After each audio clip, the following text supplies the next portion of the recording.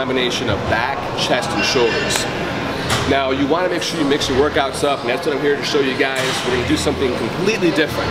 We're going to start doing some more of these little isolation exercises for our back, move on to our chest. We're going to finish with our shoulders, and you'll see how it's done. So for the first exercise, we got cables right here, all right?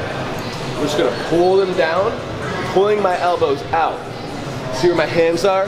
I'm going to rotate back a little bit. My back is slightly arched. And we're going to come back to the top, okay? Thumbs will touch. Bring it back. Little twist. There we go.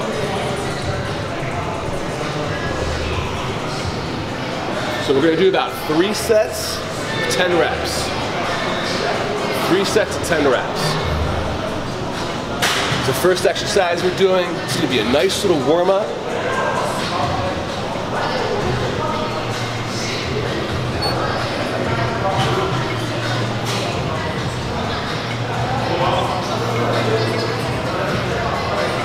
Pause. Good squeeze.